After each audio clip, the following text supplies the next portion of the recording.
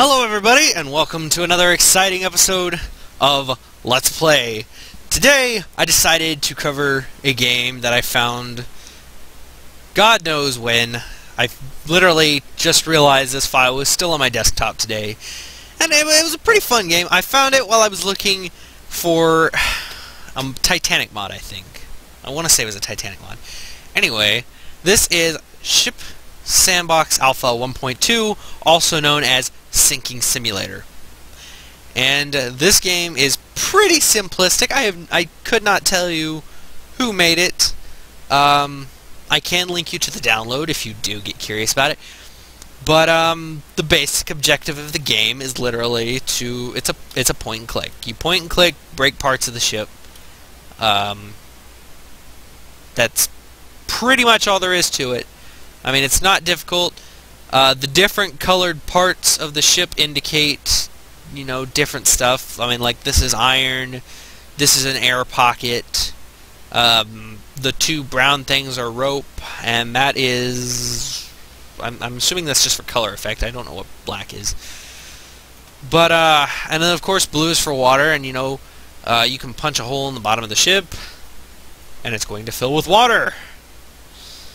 Which... I mean, it's got a cool design behind it. Okay, I take it back. The black part is basically just a blocker because this is going to block off the water until it gets over the top. And the game plays to odd demographic. You know, if the ship bends, it's gonna break, kind of thing. Oh, help me! You can see all the little people. I mean, you could just kind of imagine all the little people sitting on the ship. Ah, the ship is sinking. Help me! Help me! Yeah, I don't want to help you. I am sinking your ship. You are all dead. But you can change the settings of the ship, the strength of the ship's hull, so it doesn't break as easily. Buoyancy, you can make it float. I keep mine set to 5 just because it's pretty much realistic. I usually keep my wave height set to 2. Water pressure, I have not figured out what this does yet. I always turn it up to 10, and then the ocean depth just makes it a really big freaking ocean. Highlight stress. If a part of the ship becomes really stressed to the point where it's about to break, it'll turn red, and I will show that to you in a second. The quick water fix basically just makes the ship see-through. That's all I figured it does. I don't really know that. I don't know what it does, but that's what I'm going to say it does because that's how I assume it works. Anyway, you can close this. When you get the game, it'll give you a file, and it'll have all these really cool little pre-ship load things, and it has the Titanic, submarine, steel ship, iron ship, another iron ship, steamboat, tanker ship, another ship, and I mean it's got a bunch of different ships on here. And it's got these little iron balls, and they break. It's really weird. Just watch this. Watch this. Watch. I mean, watch. They get woo woo woo woo. I mean, it looks like something out of Star Fox, like the final boss, where his brain just kind of shakes, and when you shoot it up, it shakes violently, and he's like, "Oh, if I go down, I'm taking you with me." You know, it's that kind of thing. I don't totally understand. Anyway, I'm gonna load the Titanic, because that's basically what I got the game for. It's gonna bounce there. I will try and show you guys what I'm talking about. The grab tool, the smash tool, lets you break the ship. That's what it does. The grab tool lets you grab the ship, and literally you can pull it around. You can pull it left, you can pull it right, you can pull it up, you can pull it down, and that's literally the whole point of it. And I'm going to try and show you guys what I'm talking about when I'm talking about stress levels on the ship's hull. If you look at the bottom of the... well, crap. There, right there by the funnels. Oh my god! Right there by the funnels, you can see it turning red. If you're watching the video, it'll make more sense. Those funnels are going to be the first things to go, I promise. But, yeah, yeehaw, ride 'em cowboy. Titanic didn't sink from an iceberg, man. God just decided to shake things up a bit.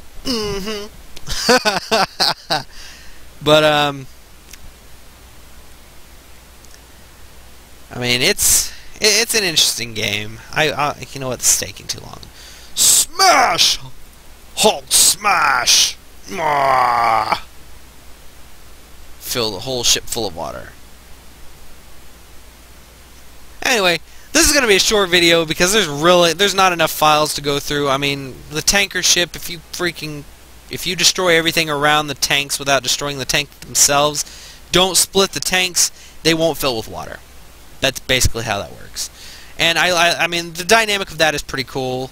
The whole game in itself, I mean, it's okay. It's well designed. I'll say that much. It's the whole idea behind, you know, the different colors designating different ship parts and stuff. And they do have a website, and I will try and find that and link that for you guys, where you can design your own ship based on the colors. I lied. I take that back. If you go on MS Paint, you do have to find a color chart.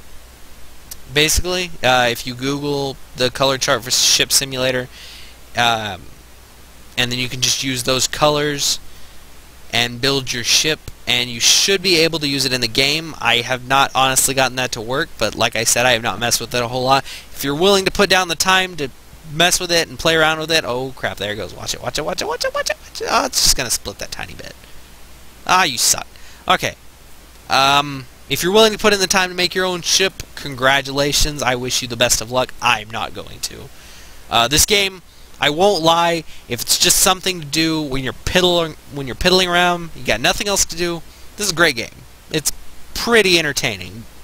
Overall, as a rating-wise, I would give it like a 5 or a 6, honestly, because unless you're like a ship fan, or you're bored, or you just like to see stuff sink, which I won't lie, I love to watch stuff sink. This is not the kind of game you want to play. But that is literally all that's literally all I have time to show you. If you want to, I mean, oh wait, I lied. Okay, you don't even have to Google it. They give you a materials template like right here, and I just freaking loaded into the game. God, I'm a derp. Okay. But they give you all these different ships, and I'll let you mess around with them. You know, kind of see what you can do with them. Maybe you make your own videos. I mean, you know, if that's your thing, cool beans. But anyway, that is all the time that that is all the time that I have time for. That is all that I have time for. If you like to see little games like this, you know, please leave a comment. If you don't like to see games like this, you know, I would appreciate those comments. Give me your polite criticisms. Let me know, you know, hey bro, this is not what I want to see. This is boring as crap. But yeah, and I will see you guys next time. See ya!